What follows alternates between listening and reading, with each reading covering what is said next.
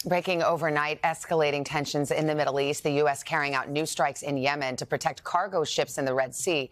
And Pakistan has now launched retaliatory strikes inside Iran.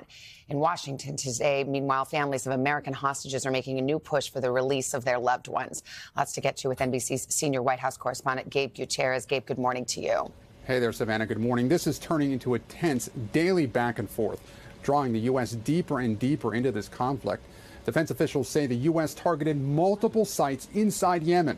U.S. Navy ships launching Tomahawk missiles to take out Houthi weapons before they could target ships in the Red Sea. You'll remember the Iran-backed Houthi militants have attacked dozens of ships there since November, threatening global commerce and raising fears the unrest could raise prices around the world.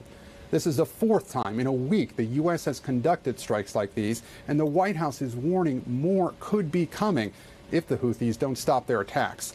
Meanwhile, U.S. officials are watching yet another troubling sign of escalation in the wider region.